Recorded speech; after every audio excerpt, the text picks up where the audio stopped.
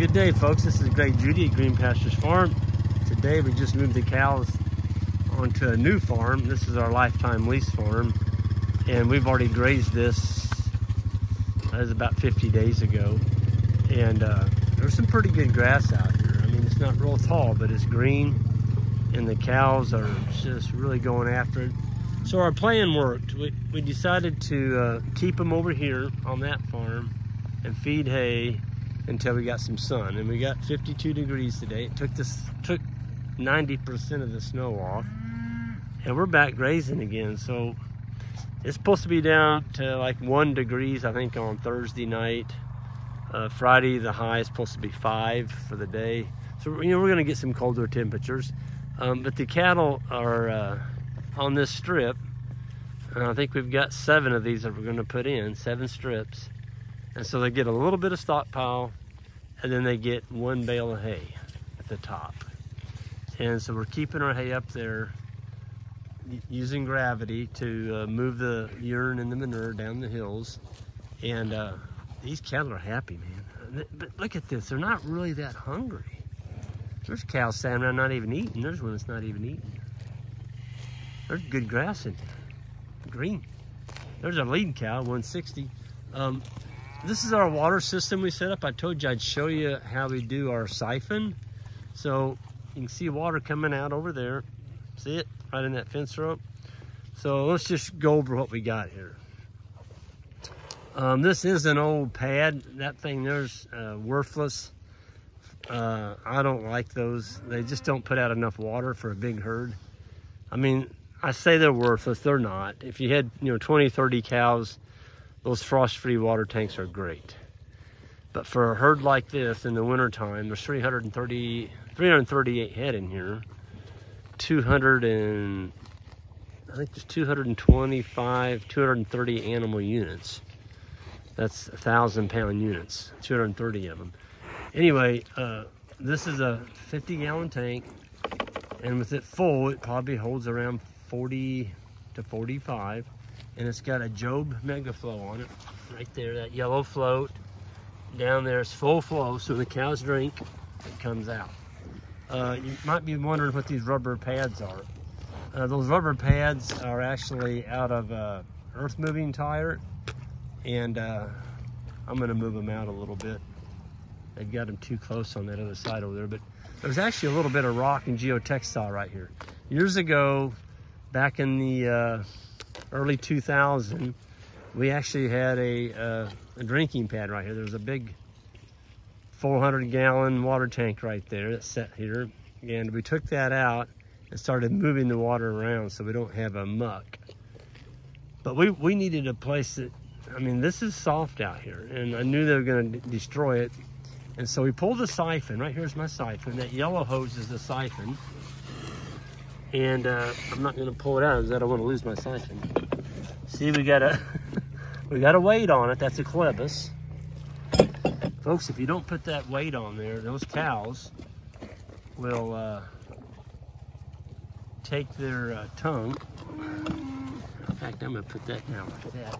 They'll take their tongue and they'll work that hose out of there, and you won't have a siphon anymore. The only thing that makes this work is the siphon. It's constantly flowing out over there. I'm gonna walk you over and show it to you. So this is a Flexzilla. I do like the Flexzilla hose, that yellow one. Very, very flexible. I love them for winter. I love them for summer. They seem to work. They're not cheap. I think that hose, it's a 50-footer. That might be 100, no, 75 feet. It's 75 feet.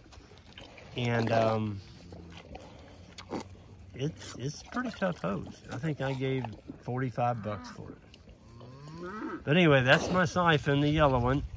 And I got another Flexzilla hose hooked on, coming around. I'm gonna follow it back around, and it's hooked onto that hydrant. So what we did is we kept the cattle out of this whole area with just a temporary fence. There's about 5,400 volts on that wire. I don't want the cattle up here messing around my hydrant, mucking this up. And see all this hose laying out here. That's kind of tight. I'm gonna pull that back just a little bit. There we go. All this hose laying around, you don't want cattle walking on it. It gets cold tonight and that hose gets a little bit more brittle. You may come out in the morning and you'll find a hose with a great big old burst in it where they stepped on it when it was, you know, cold, and the hose is more brittle. So what I did is I ran the hose over here. So our overflow is going down this hill away from the cows. Folks, you can't put water out like that in your paddock and expect cows not to muck it up. But see, we're done with that side of the farm. We're not going to be back over there till April. I've measured this flow. So that flow is about the diameter. Well, it's the diameter of probably a pencil. It's coming out of there pretty good. But I've measured the flow, and that right there in 12 hours is equal to 50 gallons. Okay, that's nothing. That's no water at all. You're not, you can look at that, well, Greg, you're wasting a lot of water. No, we're not. 50 gallons is nothing. See, that's not pressure, that's just a gravity. And so we had to raise that hose up onto that steel post. If you laid that on the ground, now you're talking overnight, probably close to 1,000 gallons. Because I mean, it's pouring out of there. But it's only about a quarter flow right there. And it can get cold tonight. I think it's supposed to get down to 24. And we can come out here in the morning. And see, the reason you need that flow, folks, is when the cattle go up here and lay down and ruminate tonight, and they just kind of all lay down when it gets dark, there's nothing drinking out of that tank. And so what happens is, if you don't have a siphon on it, you'll come in here in the morning, and that hydrant, that hose, and the pipe going into that tank, everything will be froze solid. You talk about a deal. You can fix it, but it's a deal. What you got to do is take that hose off, go get you a bucket of hot water, and pour that hot water right there on that stem. Then you can take the hose off, which is solid froze, okay? Then you got to pour hot water down this. Don't try and shut that off if it's froze. You'll break it. You'll break that stem off there, and now you really got a problem. And you think, but Greg, a 5 gallon, it'll never thaw it out. Yes, it will. Hot water and steel are married. I mean, this really soaks up hot water nice. And hot water will thaw stuff quicker than you can never imagine, especially steel pipe. And then you can go over there and pour your last little bit of hot water right there on that fitting, right there. Take that off, and then you can dump your, get the ice off the top of your tank and dump your water out and take it back to the house. But it's all because you didn't put a siphon on it. As long as there's water coming out over there, it's like something sitting here drinking. And so if something drinking out of that tank all night long, there's water flowing through that yellow hose. It can't freeze. Running water can't freeze. So that's why it works, and it works very well. These cows, they got ample grass. Look at them. That's some pretty good hay up there Connor's rolling out. They all went up there. So they're gonna chow down on a little bit of hay. They'll fill up on that, and they'll come down, they'll pick around on this grass. And when we get up here in the morning, it'll be about 8 o'clock, 8:30. They'll have something to kind of nibble on, and we'll give them another break of grass. This particular paddock is about 800 feet long, and it's about 150 feet wide. So, yeah. It's amazing, that bale and roller, isn't it? I mean, look at that thing. It's flat getting with it. It's the way to do it, folks. If we had a tractor out here tonight with those hydraulic 3-point hitch unrollers, we'd be tearing the heck out of our pasture. We'd have ruts in the field that would be there for 2 years. That little thing just goes and goes. It's like the Ever Ready bunny, except for it's not heavy. See, he got flotation tires on everything. I mean, Connor, he's just going back and forth, back and forth. And they're using pet the cat method, so they got the bale on there backwards, intentionally, so you can get a longer windrow out of it. Spread your hay out. And Isaac and David, they're not having to spread any hay because that bale is just coming off a little bit at a time.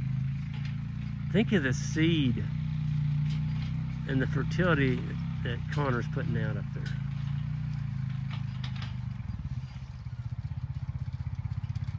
Yeah, wonderful tool.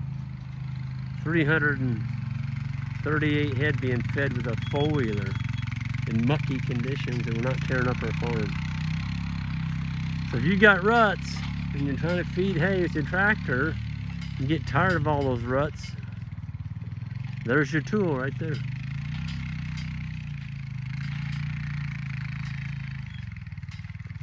Yep. Well, anyway, I'm going to go ahead and get out of here. I feel really good about our water system tonight. Got water coming out. I don't care if nothing drinks from dark until daylight, which there will be. There'll be something drinking. You don't have to worry about this water system. Love it. Love it. So with that, I'm going to go ahead and sign off. Everyone new to the channel, hit that subscribe button on the way out. And one last plug, our grazing schools are filling up quickly. I'd say we're going to be probably sold out on the beginners class within the next 4 to 5 days.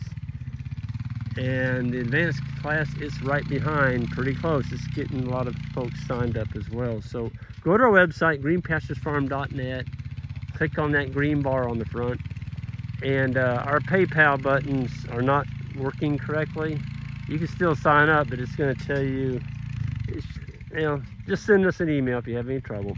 We'll work through it. Folks, have a good one, and we'll see you down the road next time.